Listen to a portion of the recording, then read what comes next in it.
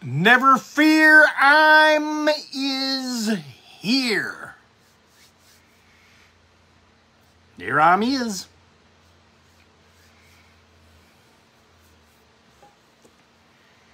What you gonna do? It's time to break on through.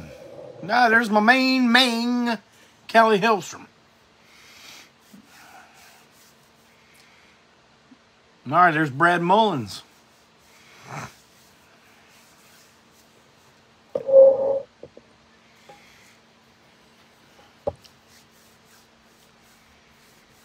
My main man, Eric Burton, all the way from Wilmington Town. Kit E. Cat, whom I finally met in person the other night at the Obsessed show. Nice to meet you, Kit E. Cat. All right, now y'all coming in. This is rude, but I'm going to do this.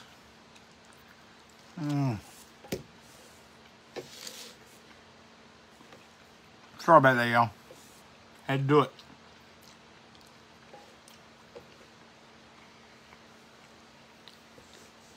All right, everybody's getting in here. Everybody's getting in. Everybody is cold and rainy, as it is here anyway. Where is it? How is it where you are? Hey, Jason. I see Mondo's in. And it's a very good thing Mondo is in here because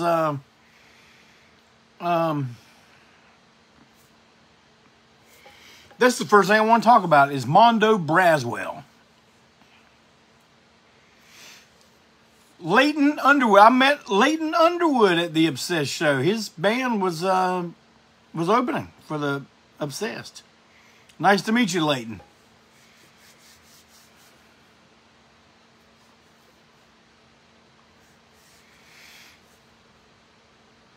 All right, Andy Miller's here.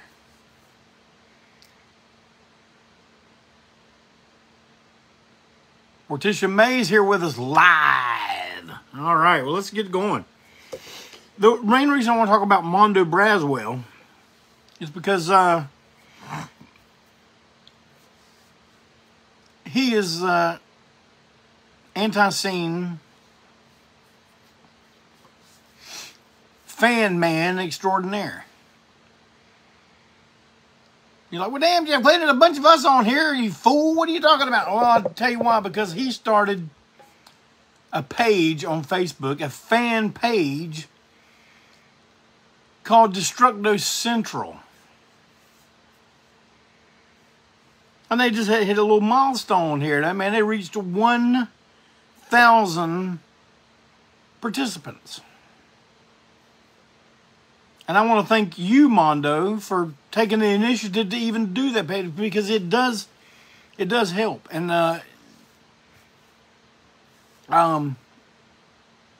Mondo basically posts all my personal posts and the posts from ANTiSEEN page that have to do with ANTiSEEN, and post them on Destructo Central. So you never miss a thing.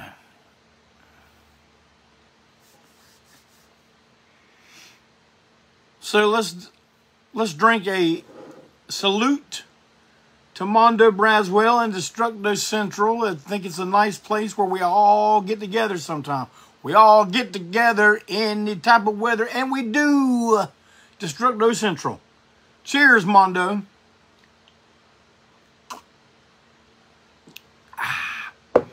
A little warm break on through brew tonight.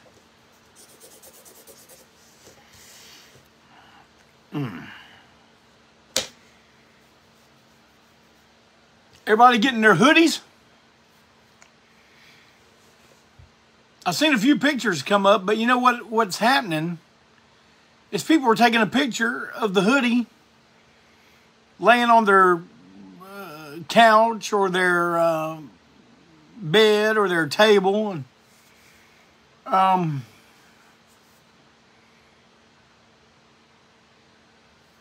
that type of thing. But see, I know what that looks like because I had like 60 of them in here laying around all over the place before I packed them up. I want to see pictures of them on you. Show the people what you look like. Give the people what they want. Now, Nick Stone, you got one. I want to see a picture of you wearing it. You don't have to be, you don't have to put on the hoodie and go down to Olin Mills and get a professional done photo. Man, you can take a picture. Matter of fact, I like to see you in your hoodies in your working class environment, on your forklift, in your warehouse, in your shop. Even if you're outside fighting the elements, you should be doing it in your ANTiSEEN hoodie. That's what it's for. I don't want to say this, man. It could be a collector's item one day. But man, forget collector's items one day.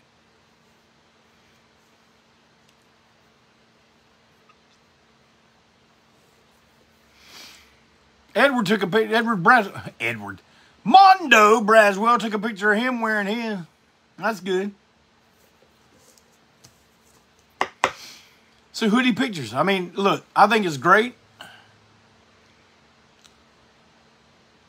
when y'all, especially when we do a mailing and it all goes out at one time and you all post pictures of what you got. I appreciate that. I love it. But when it's something like that, I want to see you. And I'm always posting pictures of me. Y'all know what old JC looks like. Let's see what y'all look like. Brett Richards is here. Saying, what's up, old friend? Let me tell you something. Brett Richards and I played in the band together. Damn, Brett, was it the late 70s or early 80s? Early 80s, definitely, right? In New London, North Carolina.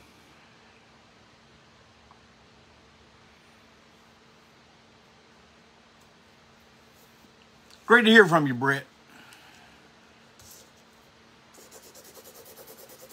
All right, so I've gone on and on about the hoodie. Greg Crawford says, sorry, I'm late. Man, you ain't late. This thing goes on and on, man. Even when I'm done, it stays up. Oh, Brett said it was the late 70s. No, Mark, I played in a band with David Vincent in the early 80s when I moved to Charlotte. Me and David Vincent, I guess say we grew up together, but early 80s. When we were both first getting into playing music, we had a band together.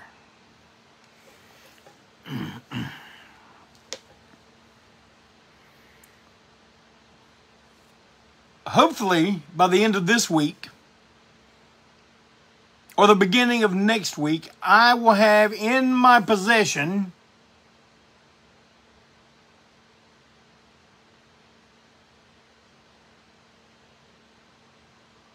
the picture disc. The 7-inch picture disc of ANTiSEEN and Sloppy Seconds. And I'm going to tell y'all, it is a sight to see. It's a beautiful thing. Once you see it, you're going to go, damn, I don't play picture disc. I hang them up. You're going to have to buy 2 because both sides are equally beautiful. Actually, you're going to have to buy 3. You got to hang up the ANTiSEEN side. You got to hang up the Sloppy Second side. And you got to have one to play. Either to impress your family or to run them off. Whichever the case may be, it does not matter to me. So that should be happening soon. The guy from Failure Records is telling me there's been a great response already. So thank you. Thank you for... Look, I don't care if you get it from the label, man. As long, you know what I want? I want the thing out. I want it out there. This is a crew neck sweatshirt, Mondo.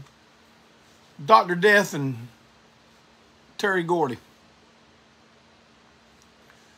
This design came from Japan. So if anybody gets all wrecked and out of control about the design, oh man, you're taking some money off my table, son. No, we're not. Okay. Picture this. I talked about that.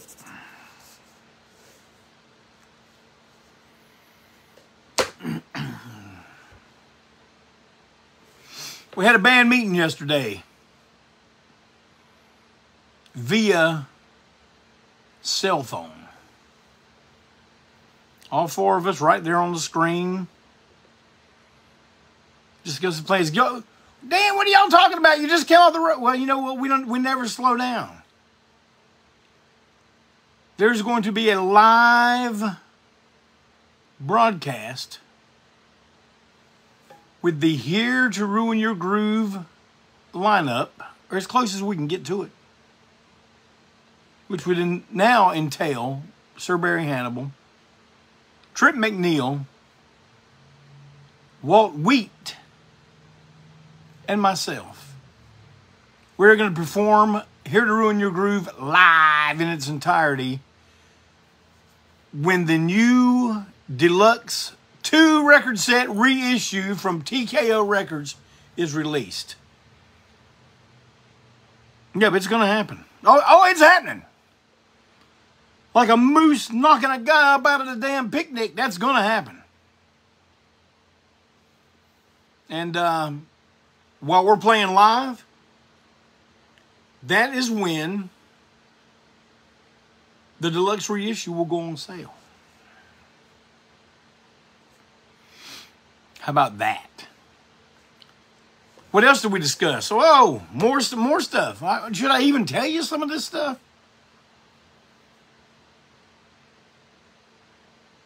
Plans for a 40-year anniversary release, exclusive to that weekend.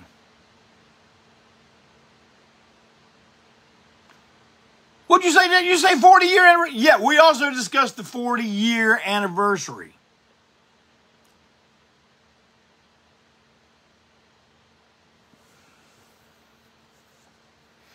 I have selected a date. I have selected a place. I don't want to say anything right now until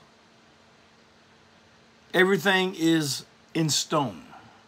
But with the person I'm dealing with, I'm pretty sure it's going to be in stone very soon. Maybe by the next break on through, I'll have you a date and a time. I can give you a general idea. September is what we're looking at.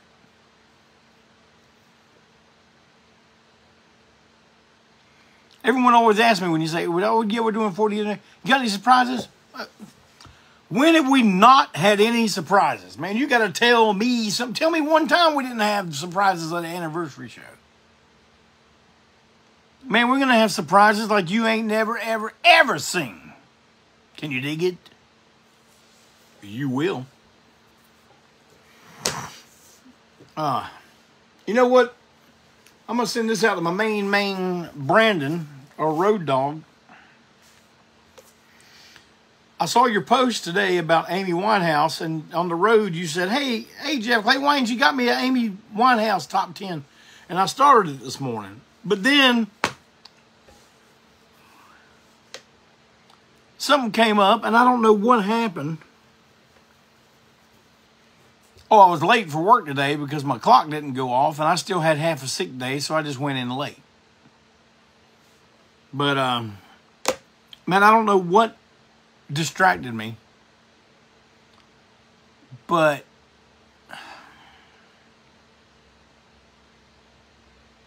I'll do Amy Winehouse next week.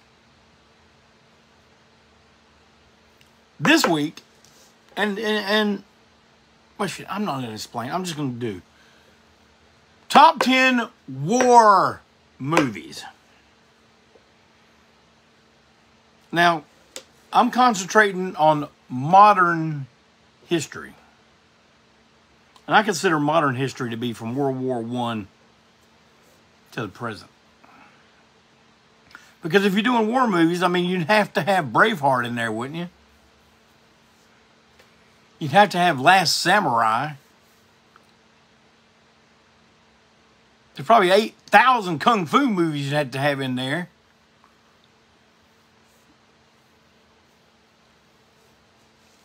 But I came up with a serious dilemma. I tried to narrow it down to 10. I couldn't do it, man. Let me count how many I got here. 1, 2, 3, 4, 5, 6, 7, 8, 9, 10, 11, 12, 13, 14. I'm doing my top 15.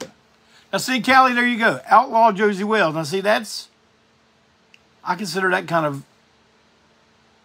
long ago history. So I don't have stuff about the Civil War. I don't have stuff about the Revolutionary War. I don't have stuff about the early European stuff. I don't have, anything like that. You'll get the drift when I start going, okay? And I think only my top 5 are in any kind of order. The rest of them, man, I'm just letting them fly. Whenever I see it on here, I'm going to say it. And we're going to talk about it. Oh, I can tell you what spurred this on. I've had a few of you, man, like 4 or 5. For you to pay attention and you know the kind of stuff I like, and I appreciate it. You write me and tell me, man, hey, damn, Jeff Clayton, you got to check this out because you're going to like this, man. This is good shite right here. And a lot of you have done that about that new All Quiet on the Western Front. Can anyone else give a heart or a thumbs up to that?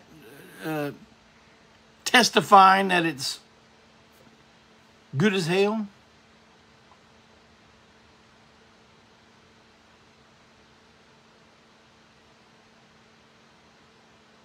I'm going to check it out. But anyway, I'm going to get started. Now, y'all all know where my taste lies. So some of this you're not going to be surprised about at all. Some of it you're going to go, damn, Jeff Clayton, what are you trying to do, boy? You got to tell me something. What I'm going to tell you. I'm going to start with the original Tora.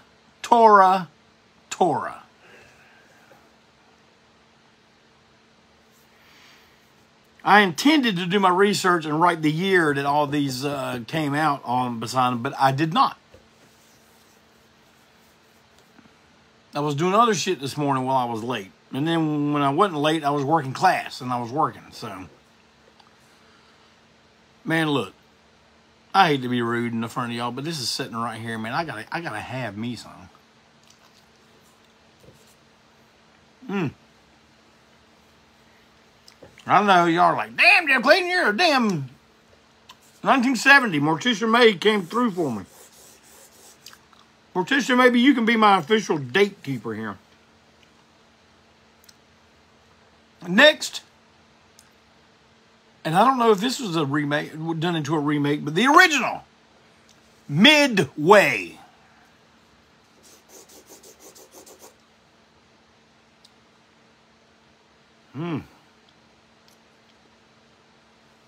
Next. And this one is kind of hard for me to watch, man. This is a hard movie. Not hard for me to watch, but it's disturbing. Any of you people have seen it, Platoon.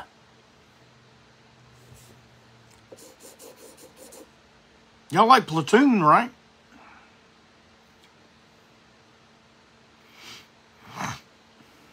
Next. I don't know too many people have seen this one. I recently got it on DVD. And I hadn't seen it in years. I haven't seen the new DVD. I just remember seeing it as a kid on TV when it did a network premiere. Man, this had to be 74 or 75 or something like that. But it's about the big tank battle in Germany, man. The Battle of the Bulge. Now, I know that sounds like a movie of someone struggling with weight loss Or it could be a porn flick, but it's not. It's a war flick, and I just remember it being damn good because it stuck with me for years. I love watching. I can't wait to watch that DVD. Even the First Lady likes her some war movies, so I'm sure she'll watch it with me. Next. And I know what y'all going to say. Damn, Jack Clayton, the only reason you like that one's because the guy that wrote Planet of the Apes wrote it. Well, that is what made me watch it. But it's a damn good movie. The Bridge Over the River Kwai. Bridge Over the River Kwai. I see, Tom, you're asking about Taps. Now, is that a war movie? Now, see, there's some movies that have a military theme, but are they a war movie? They're military movies, right? Next. Since we just got done with Battle of the Bulge and we're on tanks, let me tell you, this is a new one, a newer one. I say new, and something, it could still be 20 years old.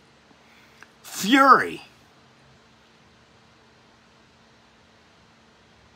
I think Brad Pitt was in that one. And I think the same goes for war movies. That goes for Godzilla movies and stuff like that. Man, when CGI finally got like great, not just aight, those kind of movies really benefited. Yeah, I agree. Stripes is not a war movie, but it's a military themed comedy. Right, there you go. But, man, Fury and the next couple I'm going to name, CGI, you know, has developed so far along at this point that it is a definite plus to these kind of movies. And with that being said, I got to say, man, in my list of top favorite war movies, Dunkirk. Did y'all see Dunkirk? Man, I saw it in the theater, man, and I'm gonna be bringing it up this effect. But man, seeing those with those nice sound systems and it being so loud, it almost shakes your chair, man. Dunkirk.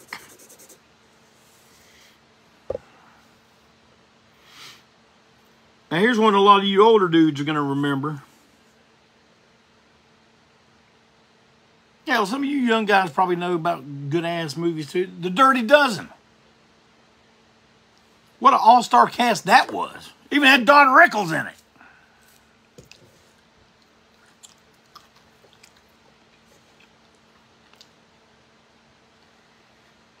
I know you're all like, man, you're the worst damn podcast host ever, eating in front of everybody.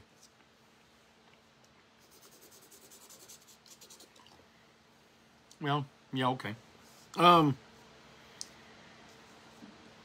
Another disturbing one. And I don't think it's so much focused on war so much as the effects of war. So maybe this one don't even qualify, but The Killing Fields. What do y'all think? Does that qualify?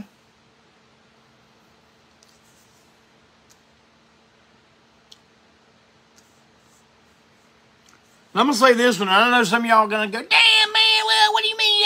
That's mainstream shite right there or something. But I'm going to tell you what, when something's good, it's good, man. And sometimes there's a reason why a bunch of people like it, because it is so good. And I'm talking about Saving Private Ryan.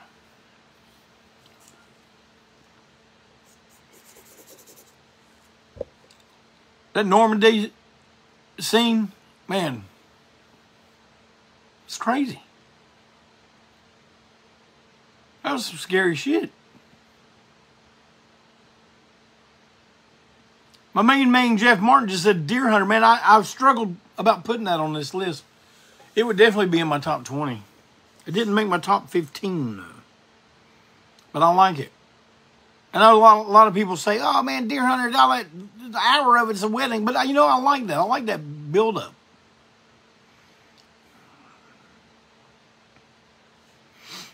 Okay, here I go with my top 1, 2, 3, 4. Here I go with my top 5 right here. And I'm going to talk about these a little bit.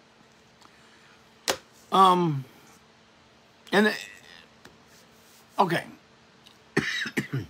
Break on through brew.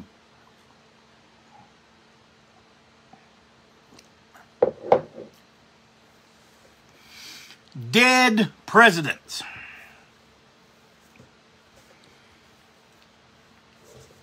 Damn, Jeff Clayton, dead presidents ain't a war movie. Well, you would be right in a way, because what happens, if you've never seen Dead Presidents, it's like 3 movies in one.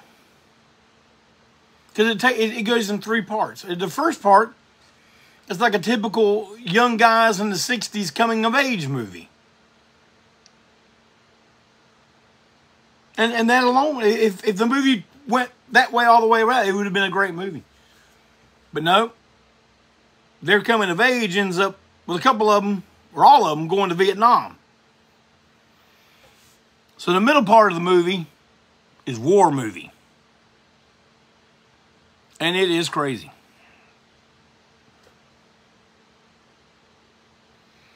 But then the last part of the movie is a return home drama and how they get involved in crime. Just trying to make ends meet now. You know, and they're back in the world and trying to make it happen, trying to exist. And it ain't going good. I'm not going to spoil anything, because if any of y'all want to see it, I suggest watching it. Not only to mention does it have the greatest soundtrack, and man, they place these songs in some of these scenes. Now, some of them are you're just like, oh, okay, well that's nice. But when it gets into the crime part, the third chapter of the movie, man, some of the scenes where they're driving and they're scheming what they're going to do, and they place that Isaac Hayes music in there when they're driving at night, man, it is perfect. Perfect!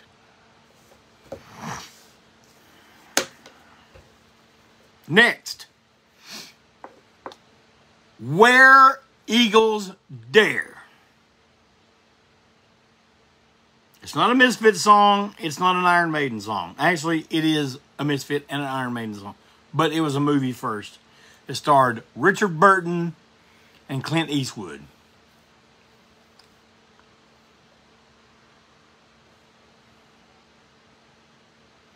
It's also where probably most of America got their first glimpse of Ingrid Pitt. But the movie is awesome. It's beautifully shot, man. It's like, I would have loved to have seen that movie on the big screen. It would have been incredible. It's incredible on TV. And I know some of y'all got some big ass TVs, but man, just to see it in the theater, I bet it was fantastic. I doubt I'll ever get to see that, but who knows? All right, here's the big 3 right here. And they could all be tied, man. But they all have they all hold a special place for me because of certain things. I'll tell you. One, or the third of the 3, third of the 3, Patton. And let me tell you how I saw Patton. Now, you've heard me talking about, well, you guys know, my relationship with my dad was kind of strained. Hell, I wrote a song about it. Stuff like that. But I'm not looking for some violin and, oh man, we're so sorry. I'm not looking for none of that. I'm just saying the times that we did things together was kind of few and far between. But for some reason, when we lived up in outside of Baltimore, Maryland, in the late 60s and early 70s, man, he'd go to the drive-in. He'd just go by himself, but he'd take me too. And man, I remember I saw that, like, thanks to him, I saw Escape from the Planet of the Apes when it was released.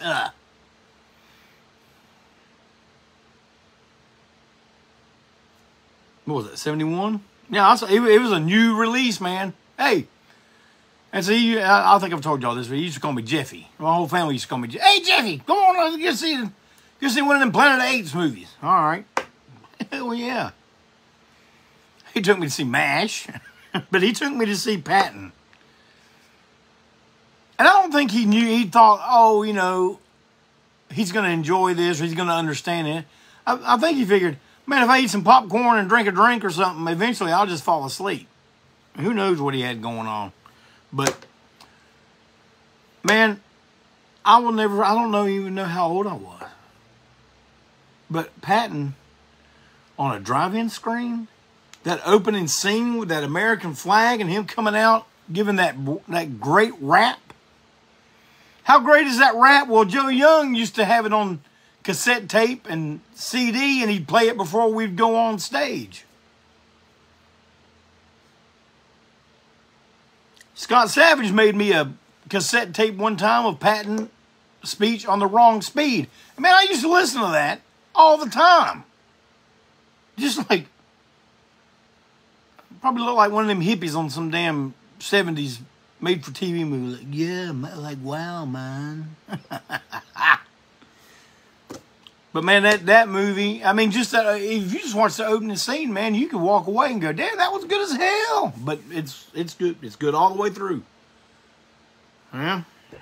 Patton.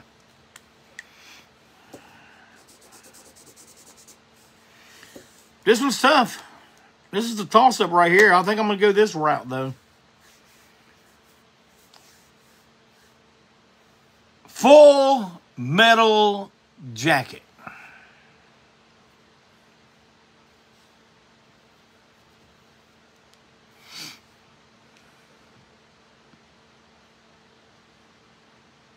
I mean, I guess it wasn't even big, gigantic war scenes in that, but it was all about being over there. But, man, that movie is great. And good gosh, man. The drill sergeant, him alone made the damn movie.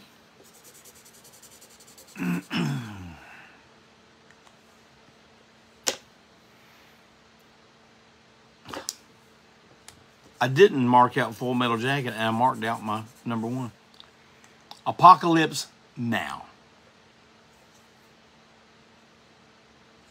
Man, to me, now personally, I like movie scores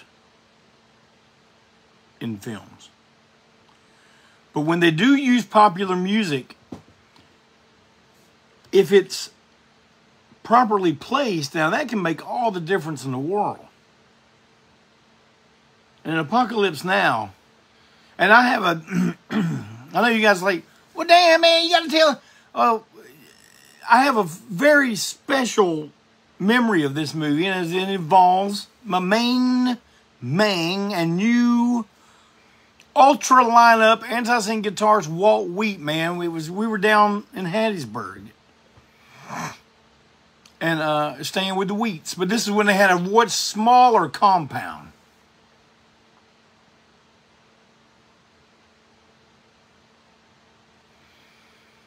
And they had a surround sound system. And man, me and Walt each had us a damn recliner.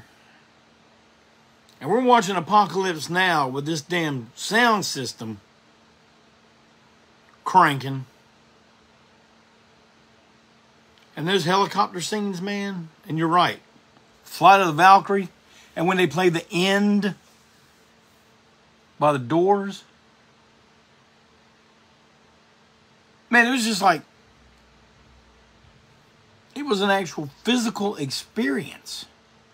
Where we had that thing cranked and it's just like, you know. But the movie's so damn good. I mean, I I know there's a really long redo version. I don't think I've ever seen that. I just seen the regular version. I don't know. Maybe Walt played that redone version, but it had about an hour extra. I don't know. But I love that film.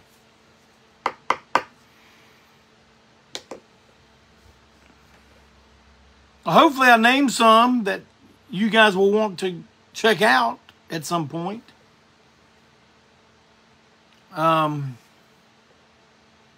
There's probably some I'm missing.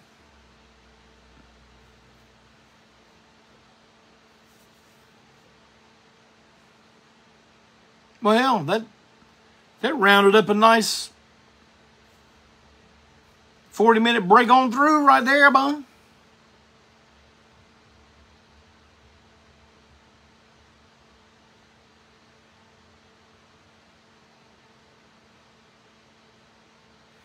Walt says we watched the original theatrically. I thought so, because I don't remember. I didn't remember anything different about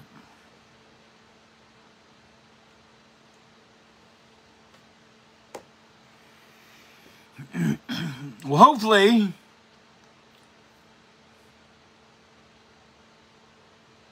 we won't be seeing that stuff in reality here in modern history, like current history.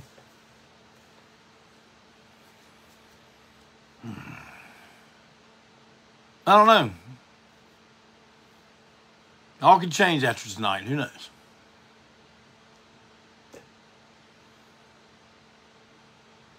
Well, as always, I appreciate you guys showing up here with me. I apologize once again for eating in front of you.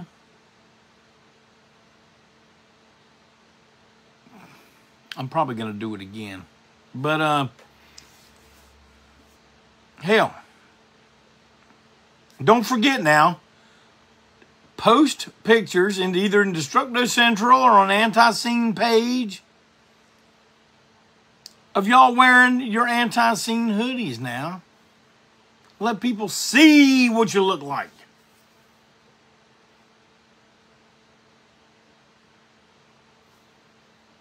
By the way, I just want to say, going to see The Obsessed Friday and seeing their new Thursday, this past Thursday, seeing their new lineup, 4-piece lineup. Man, they're fantastic. I can't wait to share the stage with them some in 23. And I'll tell you what, y'all going to see some ANTiSEEN in 23 now. And Callie says I need to do top 10 Westerns. Well, you know what? Maybe that'll be next time. Maybe I'll do Amy Winehouse and top 10 Westerns. I think that's a good subject to go together.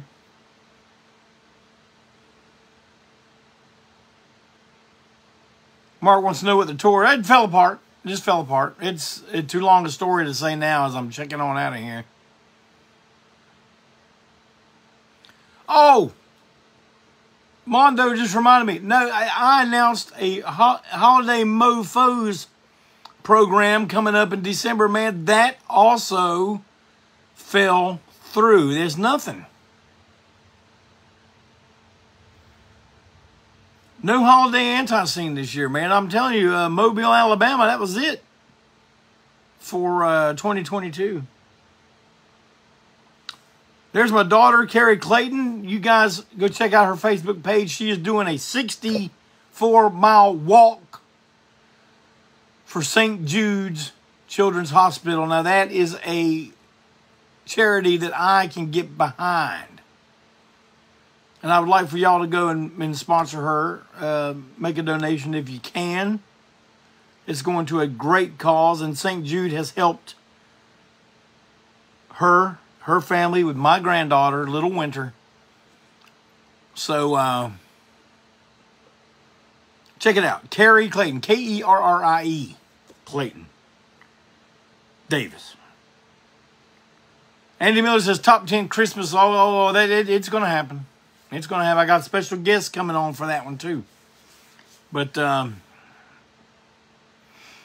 guys, gals, have a great rest of your week.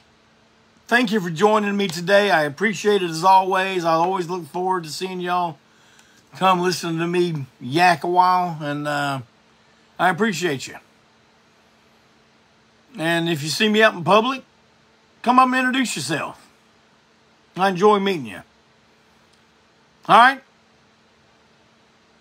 Everyone, take care. Have a good one. See ya.